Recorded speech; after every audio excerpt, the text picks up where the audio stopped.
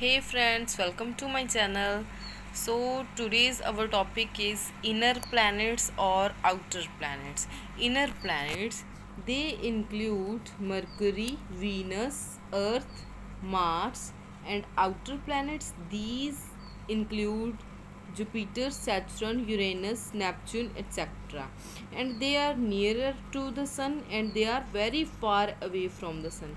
They are made up of dense metallic minerals and they are made up of hot gases, mainly hydrogen and helium. They move faster and have a shorter period of revolution.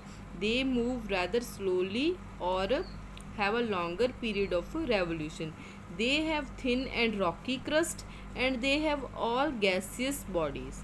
They have a mantle rich in iron and magnesium.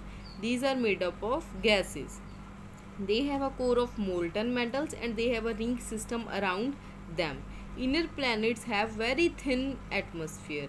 Inner planets have very few natural satellites or no satellites. They have a large number of natural satellites. Thank you very much.